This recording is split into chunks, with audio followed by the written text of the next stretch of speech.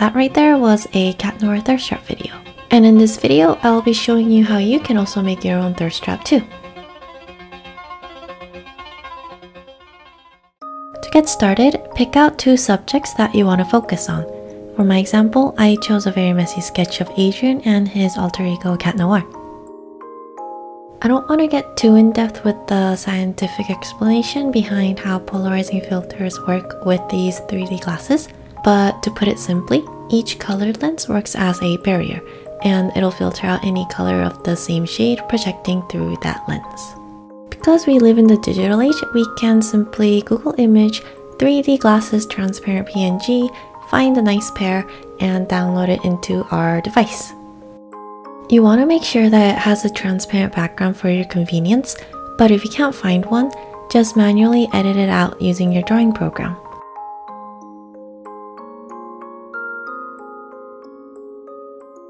Once you've done that, set the layer mode to darken. Next, we're going to draw our first character in blue. There's 2 ways to approach this.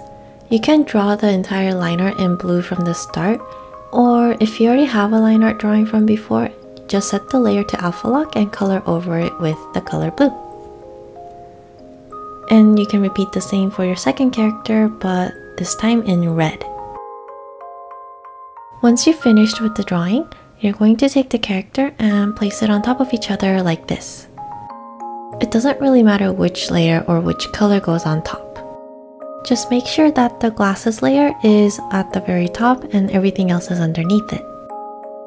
Okay, so the next part of the process is to take a purple color and use it to color over any part of the drawing where the red and the blue lines intersect. This has to do with more of the polarizing, filtering shenanigan thing I mentioned at the start of the video. I think since purple contains bits of red, it'll partially show through both the blue and red filters, and since the layers are stacked on top of each other, the purple plays the role of filling in the gaps created at the overlapping parts of the line art. And once you finish coloring in the purple parts for your drawing, you're pretty much finished.